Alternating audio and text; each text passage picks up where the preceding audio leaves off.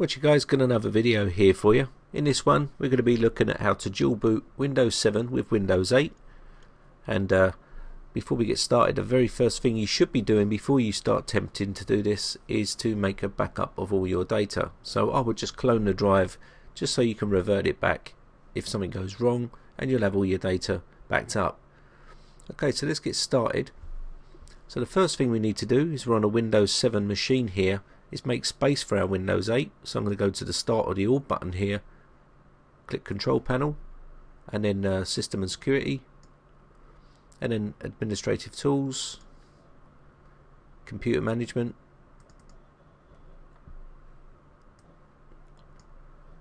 once that's opened, I'm going to come down to Disk Management. Now you can do all the shortcuts if you wish, I'm trying to keep it simple for you.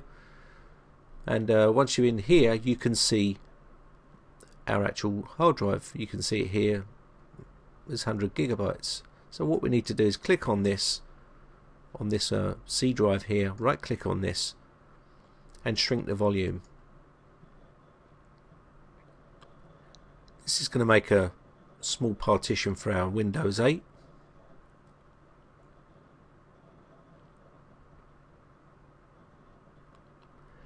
Okay, so now that's like that. What we're going to do here is, I'm going to leave this as is, but you can make it minimum about 30 gigabytes I would say, but I mean 50 gigabytes. I'm just going to go straight down the middle, shrink that one down,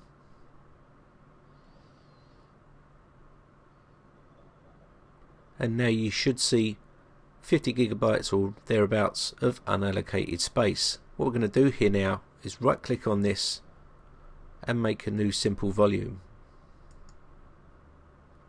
I'm going to use the whole 50 gigabytes. In here we're going to make it Windows 8, perform a quick format,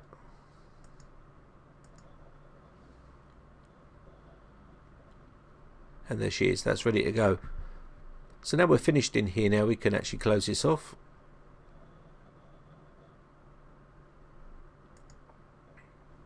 And there's the actual partition that we've just created. So let's close all these off. Can now go to computer here, and you should see another partition there. Okay, that's good. So now we need to install our Windows 8 to that place there. Okay, so what we need to do now is install our Windows 8. So we need to put in our Windows 8 CD into the DVD-ROM drive, or whether it's a USB flash drive, and then reboot to that. So what we're going to do is reboot the system.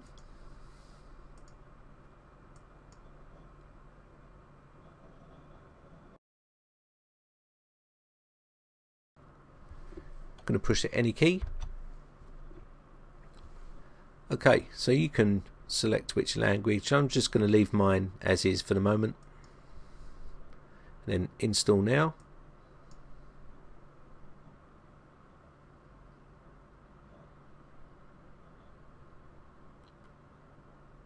Here we have to put our product key in. Okay, so I've entered in my key here, and I'm going to click on next.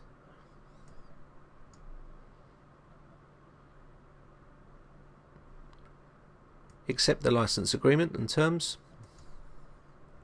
and from here we need to click on custom,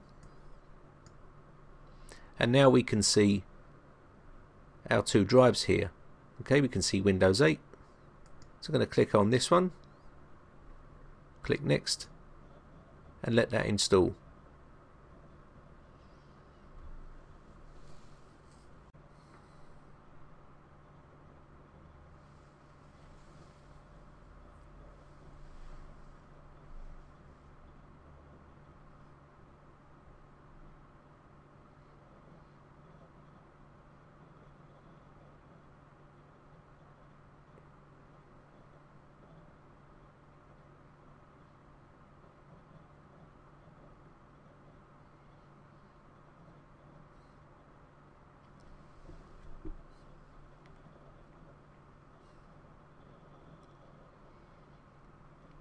So we'll let this load up for the first time here.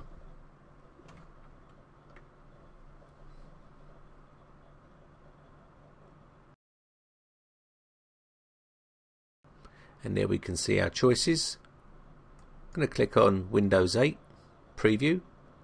Yours will be Windows 8 if you're using the full version. We can change that option later on because Windows 8 will be installed by default now as the default operating system.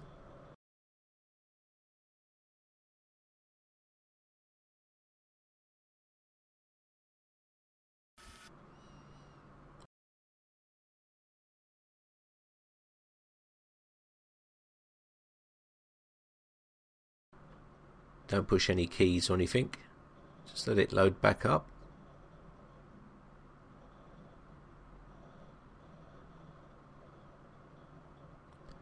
Okay, there we have our choice again. So I'm going to just go into Windows 8 again.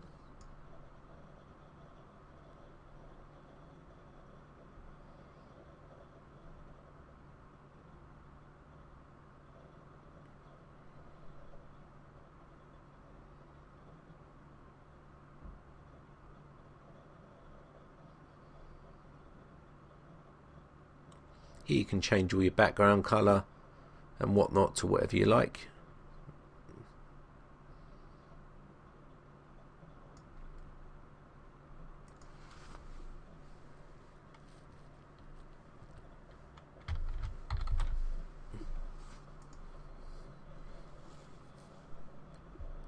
Just going to use the express settings here just for quickness.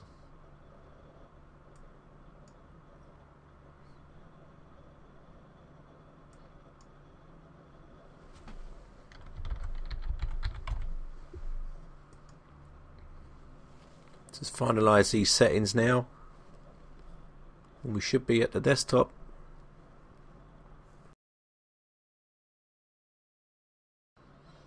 And there we are at the desktop of Windows 8. So let's reboot the system and then change the actual default booting operating system to Windows 7 if that's what you want to do. I'll show you how to do that. Just gonna come down to the bottom right here and restart this. We can now remove the CD from the actual drive now.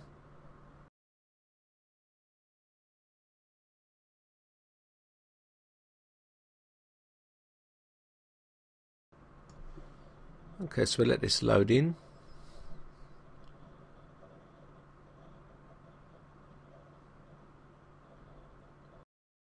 Now when you get to this stage here now, you've got two options, Windows 7 and Windows 8.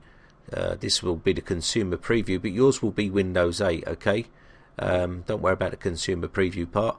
If you want to change the default boot up process to Windows 7, you can do that by coming into this option here, and you can choose your default operating system here.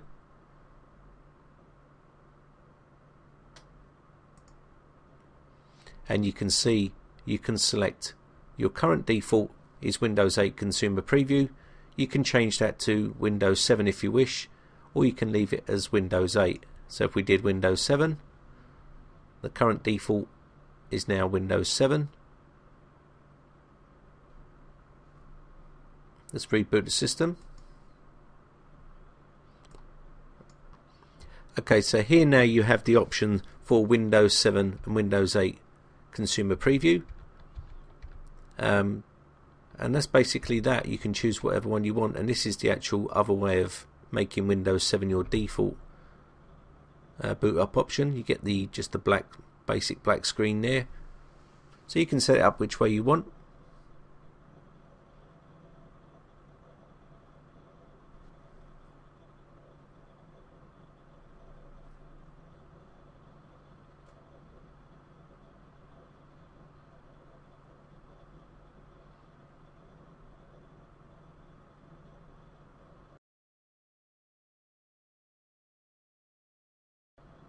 And there we have it, Windows 7. So that's basically how you dual boot Windows 7 with Windows 8. Pretty straightforward really.